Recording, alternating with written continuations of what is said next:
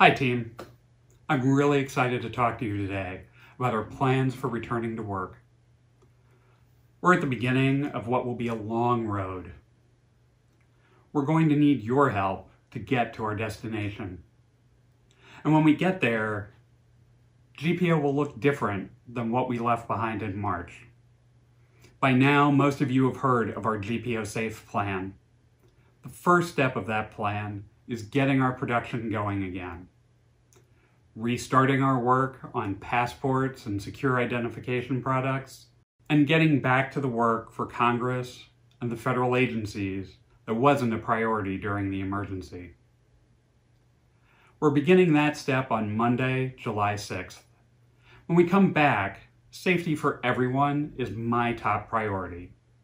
That's why you're going to see lots of new color-coded maps and signage showing what level of protective equipment will be needed in our facilities. Recently, I had the opportunity to walk through our plant and see the improvements. The PPE, the plexiglass barriers, and all the other changes we've made to make our work as safe as possible. I want to say thanks to our facilities team for all of their work in getting us to this point. I also want to thank all of you who worked with us to suggest improvements.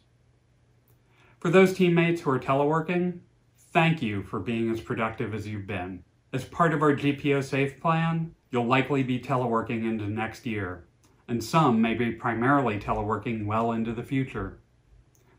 This summer, all of you should try and take some time for your family and for yourself.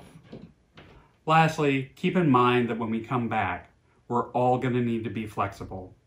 Things are going to be different and sometimes change depending on what our needs are or what we learn.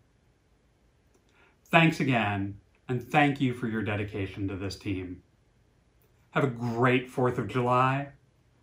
Please keep those who are sick in your thoughts, stay safe, and stay healthy. Thanks.